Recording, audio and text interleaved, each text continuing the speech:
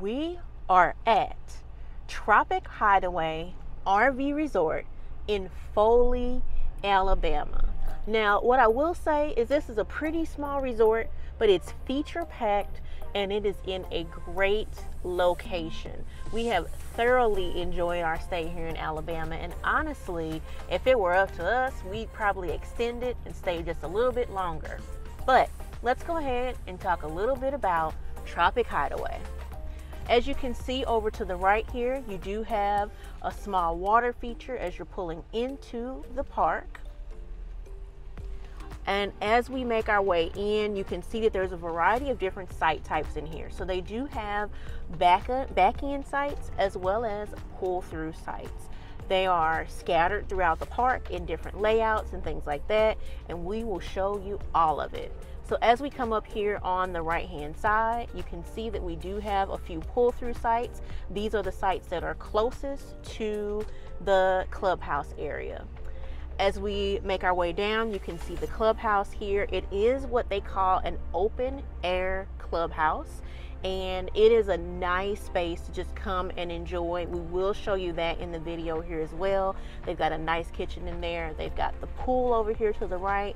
They've got some covered seating as well. They've got a mini golf course in addition to a fire pit area back here in the back.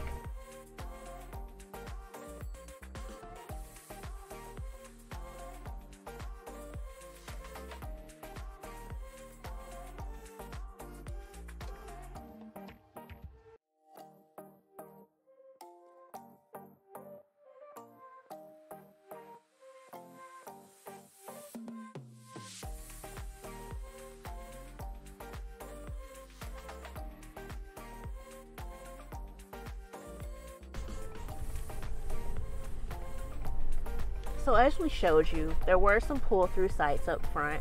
However, we do have a few pull-through sites tucked here in the back as well. So these particular pull-through sites are, again, not as close to the action, but they are very spacious in terms of actual sites. So this site that we're looking at right here is site number 1331. We have 1327. And these sites kind of go in a weird order. 1323. The site after that, again, here is 1315. So if you're looking at the map, you'll kind of have a gist for how these sites are, but they are numbered a little bit oddly compared to some other site numberings that we've seen. This last site down here on the end is site number 1303.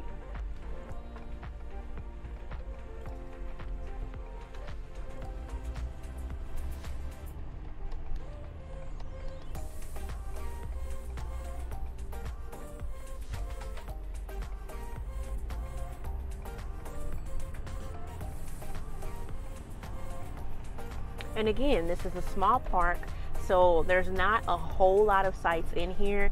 And we are here during the month of March. This is during spring break period, so there's not a lot of people that are here in the campground. There are quite a few activities that you can partake in around the area, but it's not necessarily the most kid-friendly park compared to some others where we've stayed. So that is one thing to keep in mind. So this would probably be a good time for you to come to this specific park during spring break period, which again, we are here in mid-March. Now, as we make our way down here, you can see the sampling of back-end sites that are located in the property. This site we're looking at right now is number 1169. Then we have 1165. Then next to that, we've got 1161. So these are all going down incrementally in fours. So that just gives you a little bit of idea. These are not super long sites. They're not the smallest, but you can see an idea of how this Class C and their Toad fit in the site, just to give you an idea of the spacing here. Now, I will give you another little idea of kind of how the spacing shakes out as well, because I think it's important to know which parks have big rig friendly sites and which ones don't. So again, we got 1229 right here, 1125. I'm sorry, that was 1129, 1125, 1121, and so forth.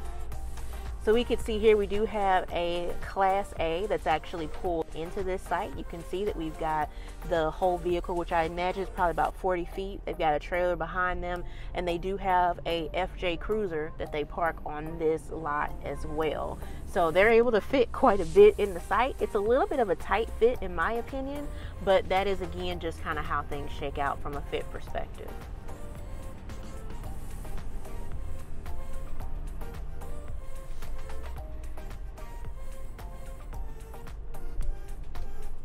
So this site here on the end, this is site number 1051. Then we have 1045 next to it. Then next to that, we've got 1039. So again, there's no rhyme or reason to how these sites are sequentially in the park. So that's one thing to keep in mind. But again, if you're looking at a map, you can get a good understanding for how this all shakes out.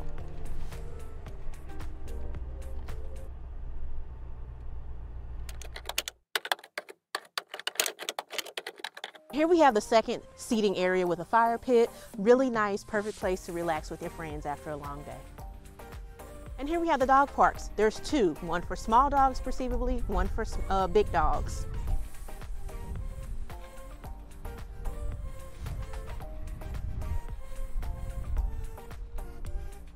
And there's little tiki huts to sit for the humans as well. And then you have two pickleball courts here, really nice for entertaining. And then you have an area where you can sit and watch the tournaments take place. And then we have a fitness center as well. We've got two treadmills in addition to an elliptical and a stationary exercise bike.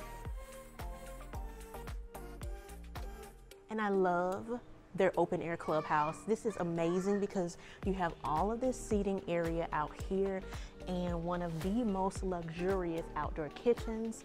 There is a television, all the things, y'all, all the things. So this is really the entertainment center of this particular resort. Just take a look at it. It is beautiful, and this backs right up to the pool as well. So really nice overall outlook. And you can see the pool area here. They actually have two individual pools of various depths. So here we have the laundry area. So they have several washers and several dryers. Only thing is the card reader's not working right now, and there's a couple machines that are out of order.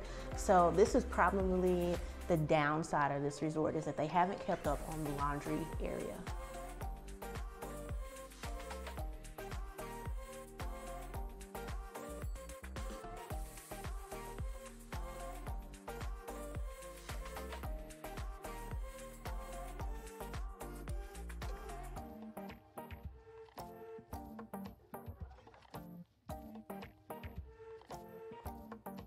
All right, y'all, we are in site number 1112, and this is a full hookup back in outer edge site. And one thing we didn't like about it that much is that it's not as spacious lengthwise as some of the other sites that we've stayed in. Now, you could tell that by the way that we parked in here, and just for reference, we have a F350 dually and a 36-foot fifth wheel. So you can see here again, we've got a little bit of space from a width perspective, but the length is just where we were challenged. So you can see we've got our chairs out, we've got a picnic table here as well. So plenty of space to enjoy outdoors. Parking was really the only challenge that we experienced in this space. And as you can see, you've got plenty of space behind you in this area, so we don't back up to anyone. So that is very nice from a spacing perspective. And when we look out our back window, we don't see anyone. So that's pretty fantastic as well.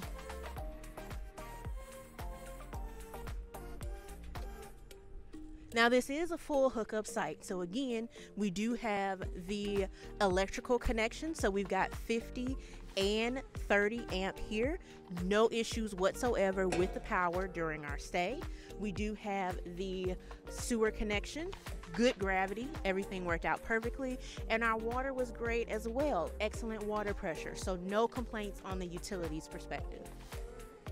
So that's it, y'all. That's a review. If you enjoyed this, make sure to hit that like button, subscribe to the channel, ring the notification bell, and until we see you on the road again, please make sure you enjoy staying in the RV.